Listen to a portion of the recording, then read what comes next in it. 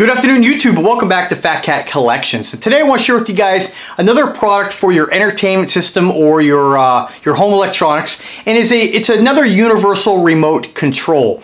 And if you guys have been watching me for a while, you guys know I've reviewed several different what I would consider add-on remote controls. And one of the companies that I work with is a company called Sofabaton. And every time they come out with a new product, they're nice enough to send me a sample to review and share with you guys.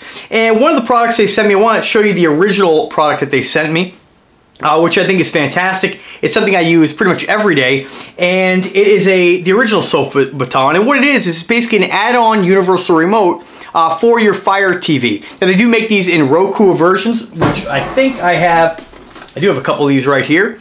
And this one here is actually a replacement Roku remote. If you have a Roku box, this replaces the remote that came with your Roku, but adds the addition of these programmable buttons on top. And the idea behind this stuff is it alleviates the need to have several different remotes lying around. So I love this because I'm a huge Amazon TV or Fire Stick user. I use it pretty much on a daily basis. And what this does is this one here allows you to take your factory Amazon Fire Stick remote and you slide it right inside the cage, and now you can turn your TV on or off. You get two different buttons. So I use one of these for my sound bar and then one for the TV in my bedroom. And then if you want to change the volume, you have different functions and input buttons there as well. It allows you to have basically the main buttons you use for your TV with your Fire TV remote. So pretty cool invention.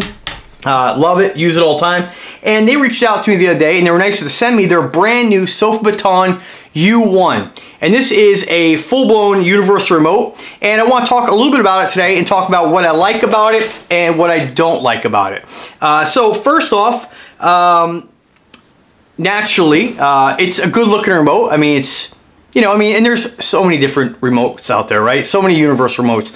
And I will say one thing about this remote that I do like. Well, let me start with just I'm not going to go through all the buttons. It's laid out pretty well like you would expect in any universal remote control. It has kind of a handheld grip, which is kind of weird on this because it's got kind of finger grooves here, but the way you hold this, I'm not really sure if they're meant for they feel more like they'd be for your index finger as opposed to, because you wouldn't really hold it like this. You'd hold it back here and use your thumb to press the button. So it might be some place to put I would assume, based on common sense, maybe your forefinger would go there and your palm holds the fatter end of the remote.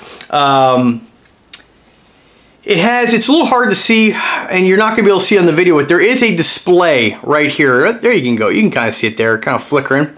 And then you have a scroll wheel. And what this does is any device you program into this remote, it'll show up there, and you can name the device exactly what you want. So here you see Vizio TV, and then I have Sony. That's my receiver for my bedroom. And then of course the sound bar, and then the Roku TV downstairs, and then the Kenwood receiver downstairs. So what I've done is I'm going to use this downstairs because in my bedroom, I really don't have the need to have a lot of different remotes. And so this will allow me to, in my downstairs, I don't know if you've seen my video I've done, my home tour, my smart home tour. I have two TVs downstairs. I have a wall-mounted 70 with an awesome, sponsored by Vizio, Dolby Atmos soundbar.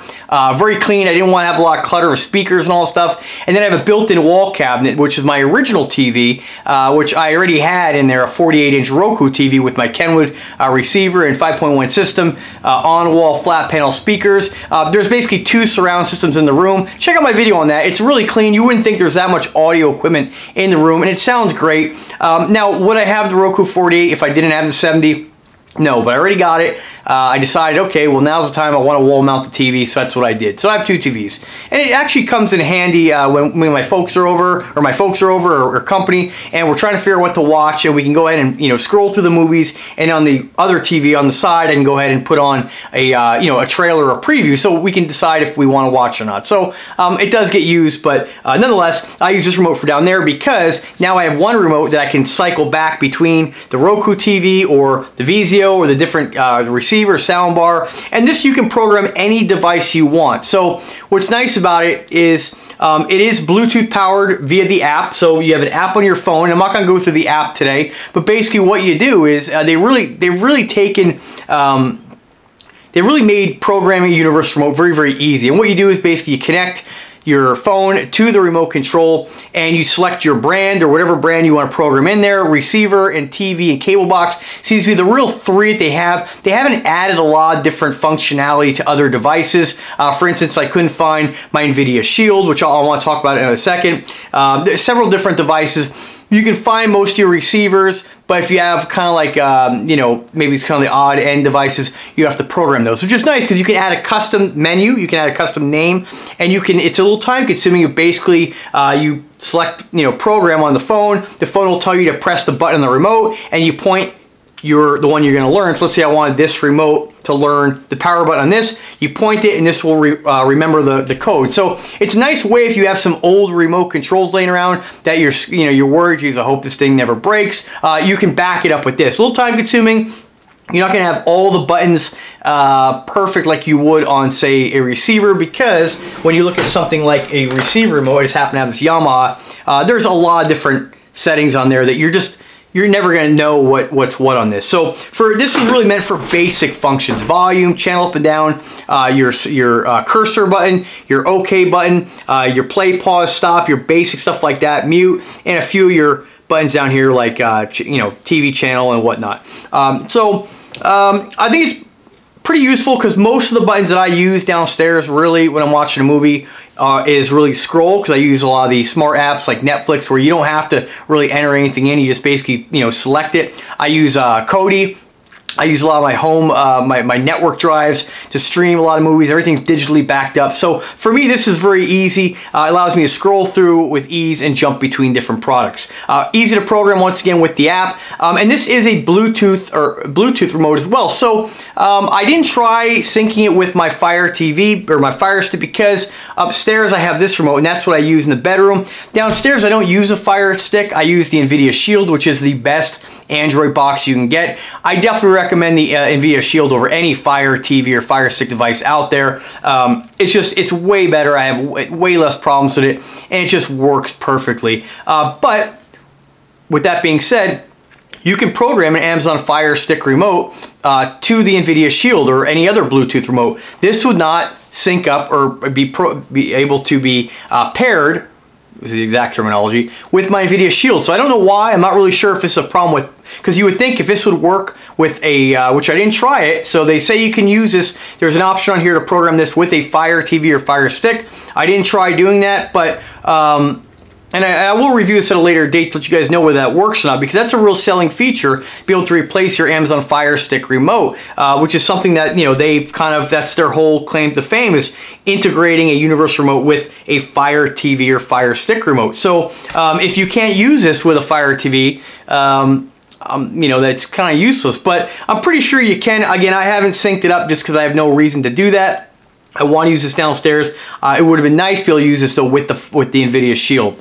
And I will come back and review it. Maybe I did something wrong, but I tried it 4 or 5 times. And you would think if this would sync with a, or pair with a Fire Stick, and the Fire Stick remote pairs with a Fire Stick, and then the Fire Stick remote pairs with the NVIDIA Shield, that this would, common sense tells you this would pair with the NVIDIA Shield, but it just wouldn't. So not really sure about that. Other feature I like about it is that when you pick the remote up, it has a motion sensor in there, so your display will turn on. The only thing that I think they could have improved on this is, you know, one thing I like about the Xfinity remotes is that when you pick it up, the whole thing lights up. All the keys are backlit. So I think a real improvement to this device, putting the, you know, some of the things I've mentioned aside, a real improvement that would really knock this remote out of the park is to backlight. And hopefully maybe when they come out with the Universal 2, usually they'll add, you know, Sofabaton 1 or 2, and this is again the Sofabaton U1. I assume that's Universal 1. Hopefully when they come out, maybe a U2, or maybe this one here I don't think is in full production yet, but that they'll make this backlit. And I think it's definitely worth the money